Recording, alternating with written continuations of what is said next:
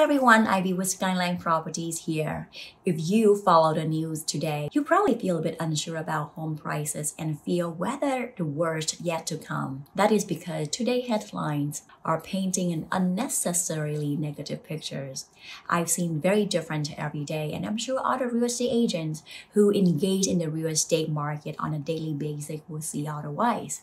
Data don't lie, and national data tell us a very different and more positive stories. Of course, local home price trends vary by market and specific condition of the house. But overall, this is what national data tell us. Home prices stay positive. They only appreciate at much lower rate compared to the pandemic time. Looking at these charts, you will see how prices rising at the rate never seen before since mid-2020 all the way to June 2022.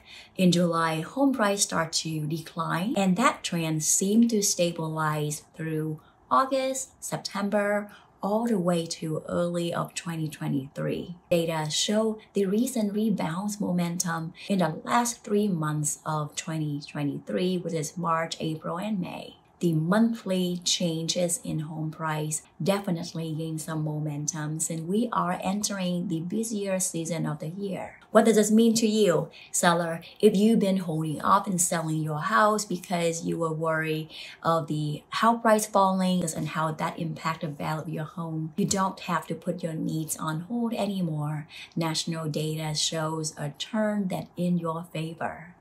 Buyers, if you've been waiting to buy because you didn't want to purchase something that decreased in value the next day, now you can have a peace of mind because things are looking up. Buy now before home price climb up even more. The bottom line is if you've been holding off in buying and selling because you were afraid of the uncertainty of home prices and the market, data show that the worst already behind us. Home prices currently rising nationally.